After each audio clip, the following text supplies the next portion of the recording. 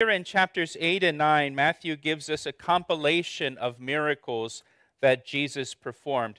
And it's a very small sampling of the miracles Jesus performed. It is in no way an exhaustive list of all of his miracles. It's not even close. In fact, John's gospel tells us that if all the miracles Jesus performed were all written down, that the world would not be able to contain the books that would be written. So we're just given a little taste of the miracles of Jesus.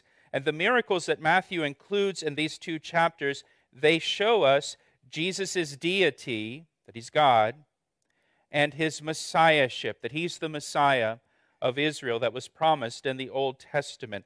And just as a review, if you remember at the beginning of chapter 8, Matthew, the first miracle that Matthew mentioned back in chapter 8 was the cleansing of a leper, which was one of the three specific messianic miracles that Jesus performed, if you remember when we talked about that. We also saw in chapters 8 and 9 that Jesus healed every manner of sickness and disease.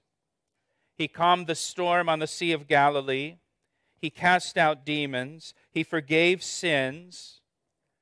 And then last week in our study was the pinnacle of his miracles. He raised a person back to life.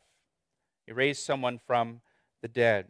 So through his miracles, Jesus demonstrated that he has authority over sickness and disease. He has authority over nature. He has authority over the demonic realm. He has the authority to forgive sins and even authority over death.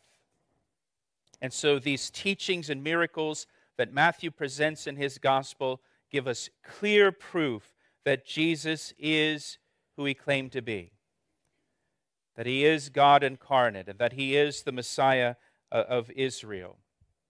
There's a wonderful verse in the Gospel of John, chapter 7, verse 31, that says, listen to this, "Many of the people believed in him and said, 'When the Christ comes, will he do more signs than these which this man has done?'"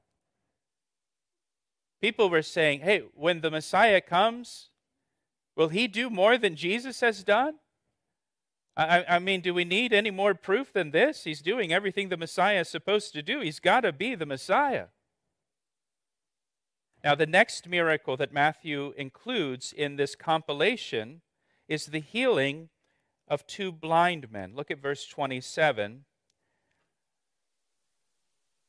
"When Jesus departed from there, two blind men followed him, crying out and saying, 'Son of David, have mercy on us.'" Now, the Son of David, that's a messianic title. That's a title for the Messiah from the Old Testament, 2 Samuel chapter 7. If you're taking notes there in 2 Samuel 7, God promised King David that one of his descendants would sit upon the throne and rule and reign forever. The Son of David is a messianic title. Now, why does Matthew include this miracle at this point? He includes this miracle, the healing of two blind men, at this point to say even the blind could see that Jesus is the Messiah. It was that obvious that even the blind could see that Jesus is the Messiah of Israel. Now, they only heard about his many miracles. They didn't see them, obviously. And just from hearing about his miracles, they were convinced Jesus is the Messiah. And these two blind men knew that the Messiah would give sight to the blind. How did they know that? From the Old Testament. Isaiah chapter 35, verses 4 and 5 say to those who are fearful-hearted, 'Be strong, do not fear. Behold, your God will come with vengeance, with recompense. He will come and save you. Then, God comes, the eyes of the blind shall be opened, and the ears of the deaf shall be unstopped.'" And so the Bible says the Messiah will open the eyes of the blind. And so these two blind men cried out, "Son of David, have mercy on us." And it says in verse 28, "And when Jesus had come into the house," that's probably Peter's house there in Capernaum, where Jesus was living while he was in Capernaum. As he came into the house, the blind men came to him. They just followed Jesus right into the house. They didn't knock. They just let themselves in. And Jesus said to them, "Do you believe that I am able to do this?" And they said to him, "Yes, Lord." And then he touched their eyes, saying, "According to your faith, let it be to you." And their eyes were opened. And the first thing they saw was the face of Jesus Christ. Isn't that wonderful?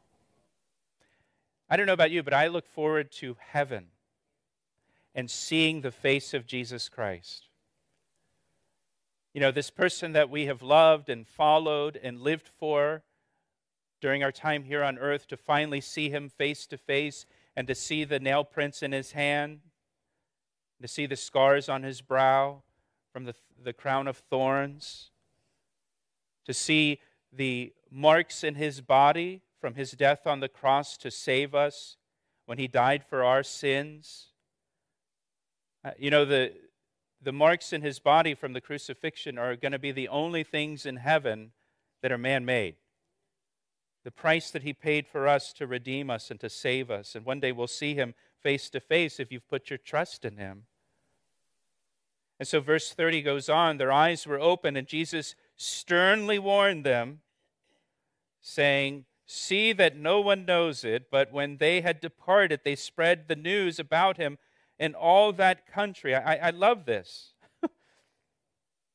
It's hard not to tell people what Jesus has done for you, especially if he has just radically worked in your life and has done great things for you. You know, we're all born blind spiritually.